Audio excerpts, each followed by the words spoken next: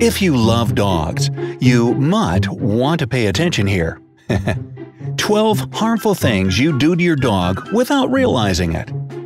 Hey, if you're a dog owner, you surely want your pooch to be healthy and to live a long and happy life.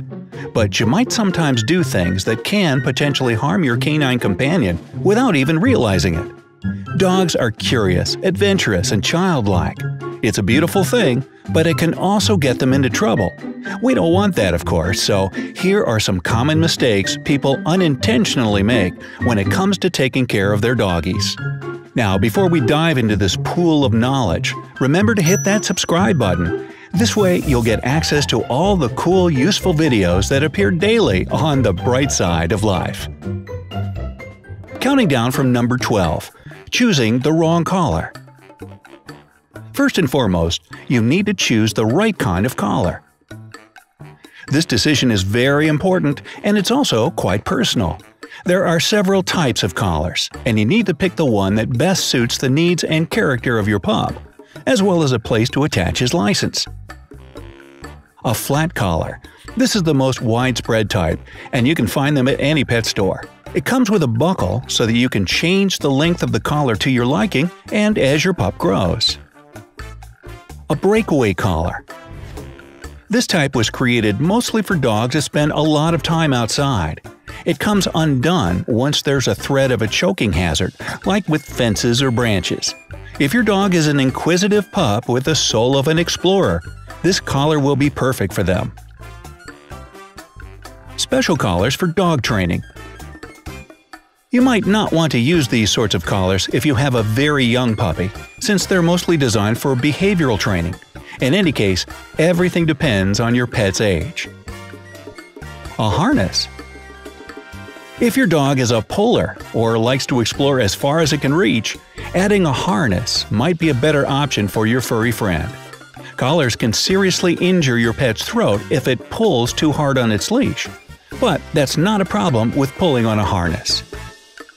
So, whether you've settled on a harness or gone for a collar, the second and just as important step is making sure it's the right size. If a collar or harness is too big, your pooch might escape. Yet, if it's too small, it can choke him. The general rule is that for small and medium-sized breeds, you should be able to slip one finger between the collar or harness and the dog's neck. For large and extra-large dogs, 2 fingers should fit. And don't forget to check the tightness every once in a while, especially while your pup is still growing. Plus, dogs, just like people, can put on weight over time. Hey, don't remind me. Number 11. Leaving a dog alone in the car. Never, ever leave your dog alone in the car. According to the National Oceanic and Atmospheric Administration, the temperature inside a car can increase by 20 degrees in just 10 minutes, even if the car is parked in the shade. The National Highway Traffic Safety Association confirms this data and adds that even if the temperature outside is a pleasantly cool 60 degrees Fahrenheit, it can skyrocket up to 110 degrees inside a car. Dogs don't sweat like people do, and they can overheat much faster than you think. And since they lack this crucial ability to cool themselves off, the consequences of staying in a parked car can turn out fatal. Signs of overheating include drooling and panting excessively, and looking overall agitated. Symptoms like vomiting, diarrhea, or lethargy indicate a life-threatening emergency. In this case, the dog needs to see a vet immediately. Number 10. Neglecting your dog's teeth. You know, a dog's teeth need to be cleaned just like people's teeth do. And it's not an issue of aesthetics here, it's a necessity. That's why you should start doing it as soon as you get your pup, so that they get used to having their teeth brushed. 3 times a week is okay in the beginning, or if your dog's teeth are healthy. But working up to doing it daily is best. And no, giving your canine some chew stick treats can't replace regular brushing. Those minty chews don't clean the back teeth as well as a toothbrush can. Don't use toothpaste and toothbrushes designed for people. There are special ones made just for dogs, and they're pretty different from the human kinds. You've probably never tried any chicken or beef-flavored toothpaste, right? Canine toothbrushes usually have smaller heads and really soft bristles. If you don't have one, you can use a kid's toothbrush, a cotton swab, or even a piece of gauze wrapped around your finger. But still, you can easily get a doggy toothbrush and toothpaste from your local pet store or from your vet. Speaking of which, you need to have your pet's teeth professionally cleaned at the vet twice a year. Yep, just like people. Now, here's my secret bonus tip. If you can get your dog hooked on gnawing on special plastic bones, you get the best of both worlds.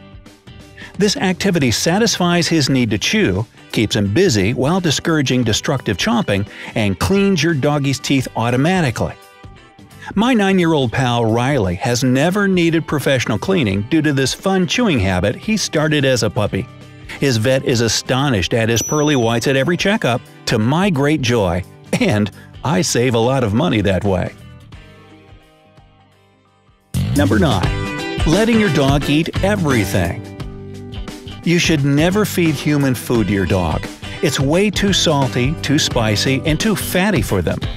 In fact, most dishes you eat are severely toxic for them. Take candy, chewing gum, baked goods, and even some diet foods. They contain a special sweetener called xylitol. If your dog ingests it, their blood sugar may drop, and this can lead to liver failure. Avocados, in turn, contain persin. This toxic can cause severe vomiting and diarrhea in your pooch. Well, not to be Captain Obvious here, but never give your dog alcohol. It affects a canine's liver and brain much more easily than it does a human's. Alcohol in a dog system can lead to diarrhea, vomiting, troubles with breathing and coordination, and, in the worst cases, coma and death. The full list of products that can cause serious problems in your pet's health is miles long. Still, some of the main ones include coffee, tea, and other caffeinated drinks, grapes and raisins, milk and other dairy products, fatty bones and trimmings, peaches, plums, and persimmons – hey, they all start with P – raw eggs, milk, and fish, salty and sugary foods, and, of course, the infamous chocolate. You also shouldn't give your dog any table scraps while you're having a meal. This teaches undesirable begging habits. "Oh please, can I have some more?" And dogs are, in fact, incredibly quick learners when it comes to things they're not allowed to do. Number 8. Bringing puppies to a dog park. Dogs are very social, but think twice before taking a small puppy to a dog park. To begin with, dogs can sometimes be passive carriers of diseases. Secondly, grown-up dogs, especially large ones, can be incredibly rough when playing and running around. They may inadvertently scare or even accidentally hurt your little pup. Number 7. Using physical punishment. Yes, dogs do need training. Their owners need it even more. But physical punishment is never okay. First of all, it's just outright animal abuse. Plus, it doesn't work and actually does the opposite of what you want. It makes your dog scared of you. Reward-based training is much more effective than physical discipline, and here's why. While reward-based training helps build trust between a dog and his human, physical punishment breeds distrust of humans in general. Reward-based training encourages a dog to behave in a desired way.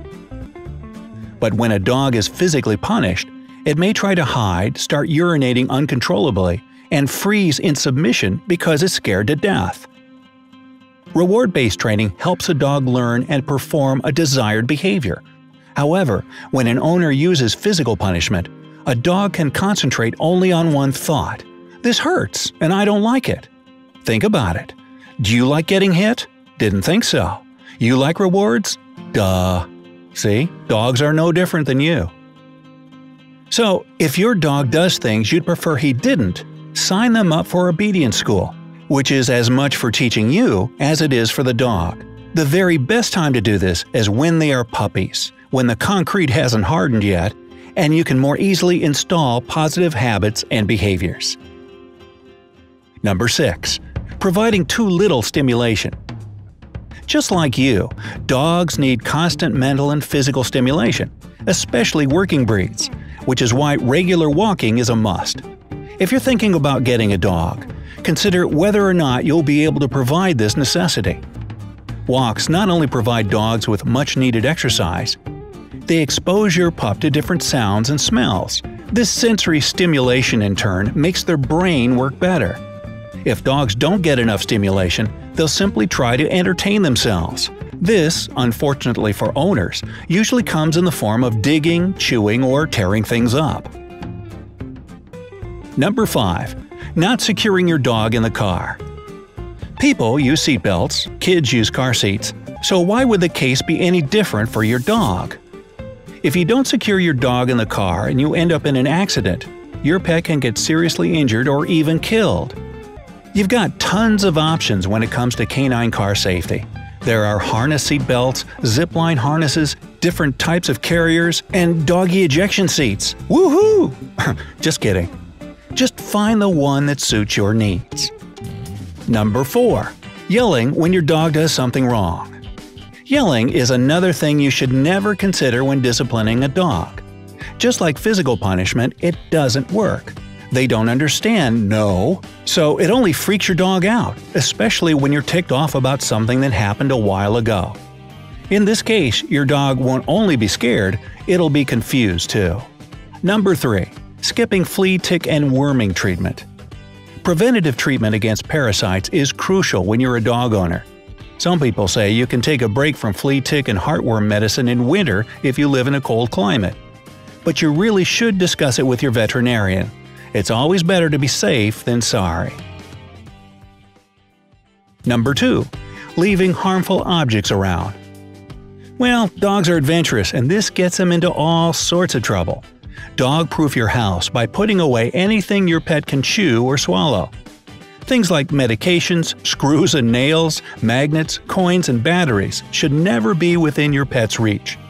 Socks seem to be every dog's favorite pulling toy, but keep in mind that if a pooch swallows one, it can get stuck in their throat. Number 1. Neglecting breed-specific health issues. Now, some breeds require specific grooming or have a predisposition to certain health issues. Always do your research before you get a pet, so that you'll know how to best take care of it and what problems to look out for. So, if you're a dog owner or simply a dog lover, then give this video a like and share it with all the dog people you know. And if you have